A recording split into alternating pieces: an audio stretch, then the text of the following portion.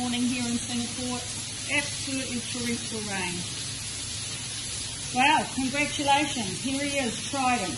He left quarter of a dipper last night and he's trotted up sound this morning. Trident is back. He jumped well, he sat just behind the speed off the rail. It was a very patient ride. It actually had me a bit worried when I looked at him at the 250. The thing was he was just far too good for them. He will rise in ratings to 72 and carry 55.5 kilos before the claim. Next race will be on the 27th of January. There's a Class 3 1400 on the long course D, where he's actually had 5 starts, 1 win, 1 second, 1 third and 1 fourth.